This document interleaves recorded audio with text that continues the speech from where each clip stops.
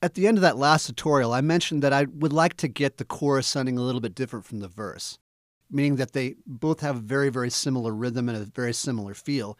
And that's partially because they're both using the same sample loop. What if we could have a different loop for the chorus to totally change things up? Let's go ahead and drop a sample loop in there right now. I'll go over to the samples page.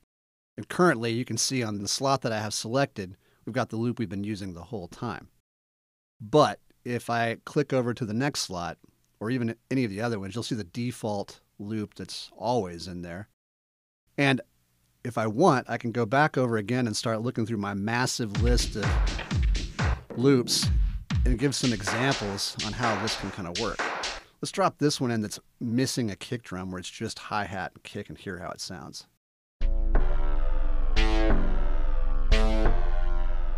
It sounds like Flesh needs a nap or something like that. So we're going to go ahead and lower the threshold.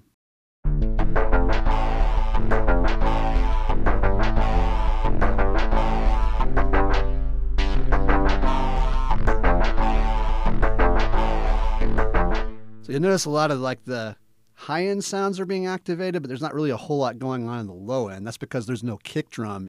And Flesh really likes having a kick drum, as it supplies low frequency or bass clef modulation, or low frequency centroids. And Flesh really likes having high frequency sounds like snares and hi-hats for treble clef modulation or high frequency centroids. Meaning, the more full frequency the loop is, the more melody and movement you'll get out of Flesh.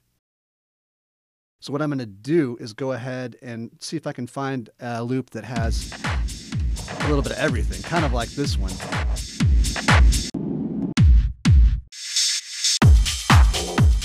Let's try this one out.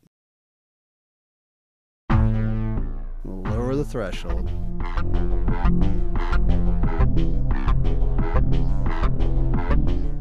Let's hear the difference.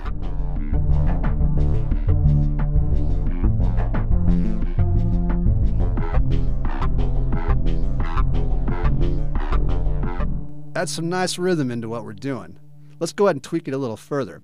I'll leave the samples page and go over here into the sample player. And now that I'm in there, let me just tell you, the presets within this section can have a very big effect on not just the loop or the sound that you've brought into Flesh, but also the way that that loop and sound modulates the rest of the other synthesizers. So you can create a great deal of texture, not just for the beats, but also for the synths in this section of Flesh.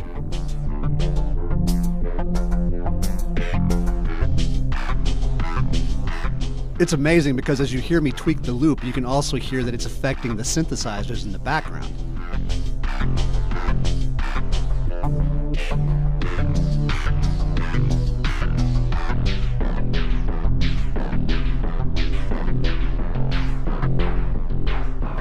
One thing I really love about the spectrum knob when I'm in the sample player is that when you move it into the negative territory of the panpipe, you start to get yourself what sounds like a reversed loop effect going on, like it's going backwards. And then when you move the spectrum forward, suddenly it sounds like the loop's going forward, but it's also brighter.